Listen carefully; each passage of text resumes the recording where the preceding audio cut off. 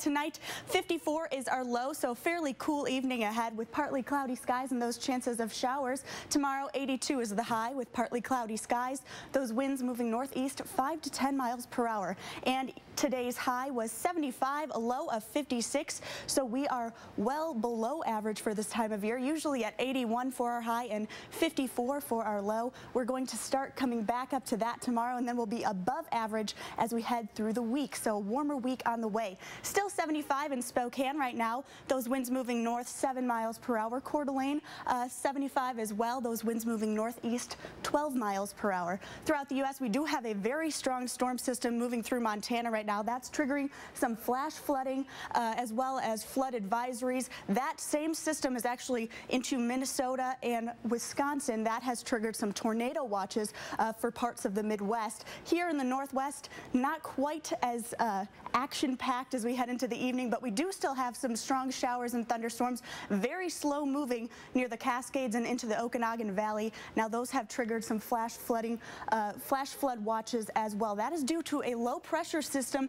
that's just anchored over the region. That's going to continue bringing those showers and thunderstorms just into a little bit into the overnight hours. Then they're going to taper off. Tomorrow is going to be warmer and sunnier, and we're going to get warm and sunny as we head through the week as well. But that has triggered that flash flood watch for the region because of the chance of flash flooding and mudslides. That's for the portion in lime green, and then down to, near Yakima we do have a flood advisory as well, especially for the burn scars from recent wildfires. 54 in Coeur d'Alene tonight with isolated showers, 54 in Spokane Valley, 49 in Newport, so a fairly cool evening ahead. 86 in Omak tomorrow, 87 in Moses Lake, sunny and warm conditions, and 81 on the South Hill, 77 in Newport, 83 in Spokane Valley, so we are starting to creep back up into the 80s. 84 for Colville tomorrow, 77 in Sandpoint, Bonners Ferry at 76, 79 for Libby, Kellogg at 76, 81 in Pullman, and 86 in Lewiston. Some clouds to the north there,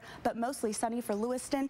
Yakima will be at 84 tomorrow, and 75 in Missoula, 79 for Boise with mostly cloudy skies. As we head through the week, you can see we're starting to warm up. We do have those chances of some showers and isolated thunderstorms yet tonight, and then warm and dry as we head into our work week. We do have some chances of showers and thunderstorms next weekend as another system makes its way in, but there's going to be a period of nice, warm, sunny skies in the mid-80s, upper 80s. It's going to feel like summer again just for a little while, and I think it's just in time for the kids to be going back to school. Yes, it is that magical moment, I believe. So good weather for that. Yeah, nice, and it did really feel a lot cooler today. It was